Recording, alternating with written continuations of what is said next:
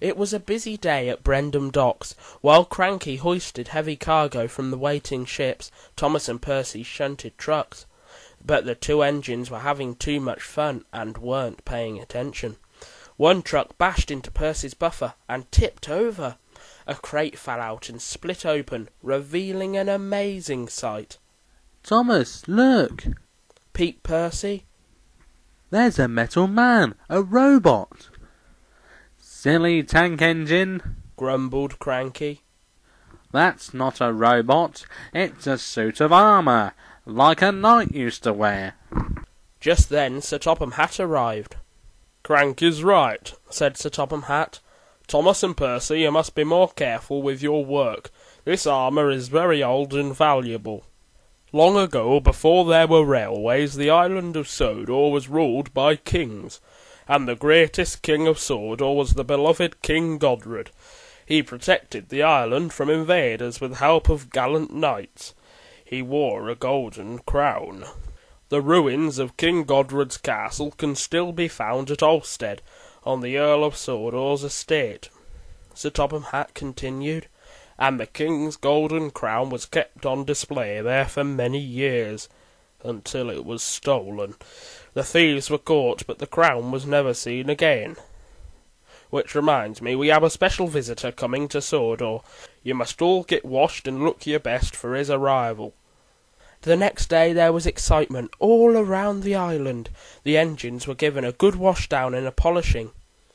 "I heard Spencer's coming from the mainland," peeped Emily. "I hope we're not all having a wash just for Spencer," puffed James. "No," said Sir Topham Hatt. "Spencer is bringing our visitor. My old friend Sir Robert Norramby, the Earl of Sodor, is coming home today, after travelling the world for many years." Later, Thomas and the other engines arrived at Knapford Station. They all looked their best and gleamed in the sun.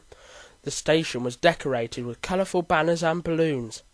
Spencer rolled up, shining and proud. A brass band played as the Earl stepped out of his coach. "What a marvellous greeting!" the Earl exclaimed. Sir Topham Hatt cleared his throat and spoke. "We have gathered here to celebrate—" "A celebration?" the Earl interrupted. "How marvellous! Carry on. I promised I'd be at the estate by 2. Enjoy your party." With that he disappeared into his coach, and Spencer puffed away. The next morning Thomas delivered a crate to the Earl's estate. There he saw the Earl looking at building plans for his big project. He also met Millie, the Earl's narrow-gauge engine. "I run the estate railway for the Earl," Millie peeped happily.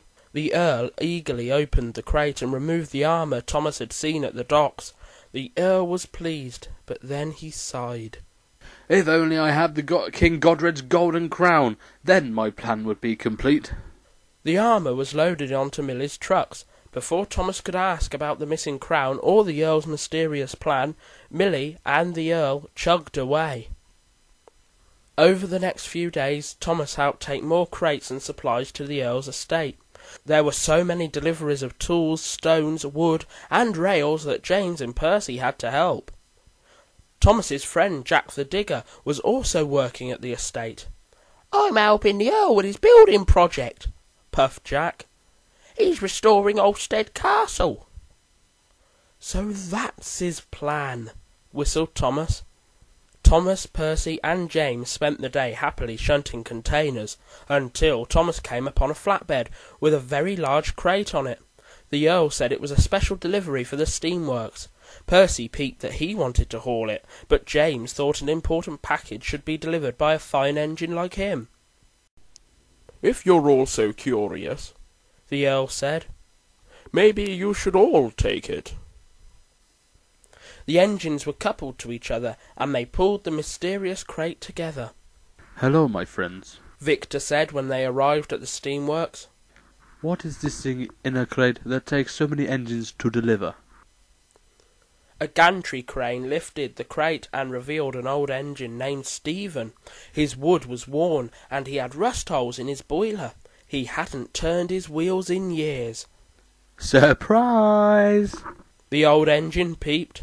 "Stephen will be helping me with my project," the Earl explained. Victor said he'd have Stephen fixed up in no time. As Victor and Stephen rolled away, Thomas asked the Earl what Stephen would be doing. I have a special job for him, but it's best not to say anything quite yet. "OK, sir," peeped Thomas. "I won't say anything, I promise." News of the mysterious old engine spread quickly. The next morning many of the engines rolled down to the steamworks to see Stephen. He was suspended high in the air, hanging from a gantry crane. His wheels had been removed. "What are you doing up there?" asked Henry. "They're turning me into an aeroplane." Stephen joked. "Stephen is one of the first steam engines ever built," said Victor.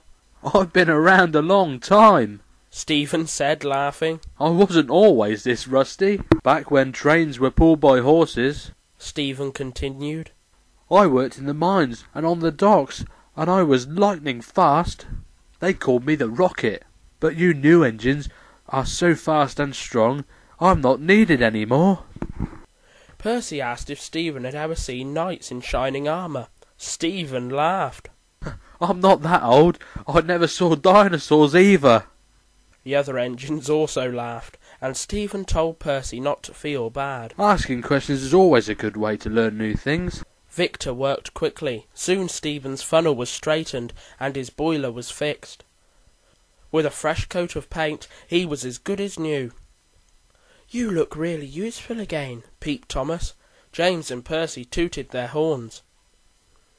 Just then Sir Topham Hatt arrived. "James, Thomas and Percy, the Earl of Sodor asked me if you could help with a special job." As Thomas rolled away to work, he noticed that Stephen looked sad. Suddenly an idea flew into Thomas's funnel. He thought it might be hard for Stephen to see the other engines being really useful. Thomas told Stephen that the Earl had a special job for him too.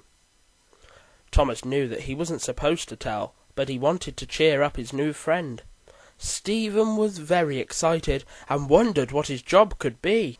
Thomas, James and Percy steamed up to the Earl's estate. It looked very different. Rocks and dirt had been removed, and Ulfstead Castle now towered over the land. "The Earl has done so much work," peeped Thomas. "What about me?" Jack asked as he dumped a load of dirt and rocks into a troublesome truck. "I've done lots of work too." James's face fell. "I hope the Earl doesn't want us to cart away this dirt. That wouldn't be a very special job." The Earl led the engines inside the castle walls, where they were amazed to see a giant platform on rails. The Earl called it the Traveller. "The men will work on top of the Traveller and replace the roof beams," the Earl explained. "And you three engines will move the Traveller into place for each beam. You'll have to work carefully to keep the platform stable." "We'll do our best," peeped Thomas. Thomas, Percy and James had never done a job like this. The platform was very tall and a little scary. The three engines carefully pushed and pulled together. James inched ahead. Then Percy nudged the Traveller a little too hard. It wobbled. "Easy, Percy," puffed James, "and pay attention." "You both have to pay attention," peeped Thomas as he lurched forward, not realizing that James and Percy weren't moving with him. The Traveller shook. Then a giant roof beam thundered to the ground. Dust covered everyone. "Is everyone all right?" asked the Earl. "I'm not," James shouted. "My paintwork is covered with dust." They all laughed. Thomas, James and Percy promised to be more careful, and Jack was happy to carry away the fallen rocks. Meanwhile, Stephen was eager to learn what his special job would be. Victor didn't know, so Stephen rolled down to Brendam Docks. It was very noisy there. "Out of my way, little Steamy," said Diesel. "We have work to do." "There's no work here for an old engine like you," Cranky said. Stephen puffed sadly away from the docks. Stephen wound his way up to the Blue Mountain Quarry. It was bigger and busier than any quarry he'd worked in before. "I'm looking for my new job," Stephen said to a narrow-gauge engine named Luke. "We can always use help," Luke peeped. But each truck Stephen tried to pull was just too heavy. He steamed and strained, but none would move. Skarloey frowned. I don't think there is a job for you here, Stephen. When I worked in a mine, the trucks weren't this heavy, said Stephen. Are there any mines around here? Skarloey thought for a moment. There is an old mine near the castle ruins, but I don't think anyone works there right now. I'm on a quest like the knights in the olden times, thought Stephen as he pulled away to search for the mine. Stephen puffed to a slope below the castle grounds and rolled through some overgrown grass. He found the entrance to the mine, but it was boarded up. No one had worked there in years. The other engines are right, he sighed. I'm too slow, old and weak. There's no job on this island for me. Meanwhile, at the top of the same slope, Thomas prepared to haul away dirt in the troublesome trucks. Suddenly the trucks slipped loose and roared down the hill.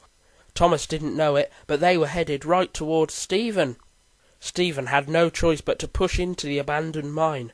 His funnel struck the roof, and rocks crashed down behind him, sealing up the entrance. Thomas retrieved the trucks, not knowing that Stephen was trapped in the mine. Ulfstead Castle's grand reopening was just a day away, and the island of Sodor was buzzing with excitement. Visitors hurried from the mainland to be part of the festivities. 2 special engines named Connor and Caitlin were brought over to help carry the extra passengers. With all the activity, only Thomas noticed that Stephen was missing. Thomas went to the steamworks to ask about Stephen, and Victor told him Stephen had left the day before to find his new job. But he didn't know what his new job was, Thomas peeped. He felt responsible. If he hadn't mentioned the job, Stephen wouldn't be missing. Thomas steamed to the sheds and chugged to the shunting yard. He rolled down to the docks and up to the quarry. There was no sign of Stephen. While Thomas raced around the island, Stephen was still in the mine, searching for a way out. He crept around dark bends and through empty tunnels, but the tracks just led him in circles. The only thing he found was an old wooden crate. Stephen's lamp was flickering, and his boiler was almost dry. He couldn't turn his wheels another inch. Thomas returned to the sheds and asked the other engines to help. "Let's get those boilers bubbling and find our friend," he puffed. Sir Topham Hatt protested. "I have a railway to run." Just then the Earl drove up in a panic. I need Stephen for the opening of Ulfstead Castle tomorrow. Sir Topham Hatt agreed to let Thomas and Percy search for Stephen, and they quickly chugged off. Thomas and Percy searched every yard, station and tunnel. Thomas was about to give up when Percy saw an overgrown track at the bottom of a hill near Ulfstead Castle. "Maybe we should check down there," he peeped. "He's not there," Thomas replied. "That's the track to the old mine. We went down there when the troublesome trucks ran away." But Thomas looked anyway. He saw something familiar lying on the ground. It was Stephen's funnel. As quickly as his pistons could pump, Thomas chuffed up to the castle to get Jack the digger. When they returned, Jack started hauling rocks away from the mine entrance. As soon as it was clear, Thomas turned on his lamp and raced into the dark mine. The old track creaked under his weight. "Stephen! Stephen!" he peeped. Stephen heard Thomas coming his way. He wanted to call out, but he was too weak. He had no steam. He couldn't move, or even whistle. Suddenly Thomas turned a corner, and the beam from his lamp revealed a wonderful sight. "Stephen!" Thomas peeped. "I've come to get you out of here." Really? Stephen said, trying to sound cheerful. I was thinking of taking up mining again. Thomas was coupled to Stephen and carefully pushed him out of the dark mine. Percy and Jack were relieved to see that Stephen was safe. Even the Earl was there. "Oh, sir," said Stephen, "I found something in the mine that might be interest to you. There's a big wooden chest." "Wonderful!" the Earl exclaimed.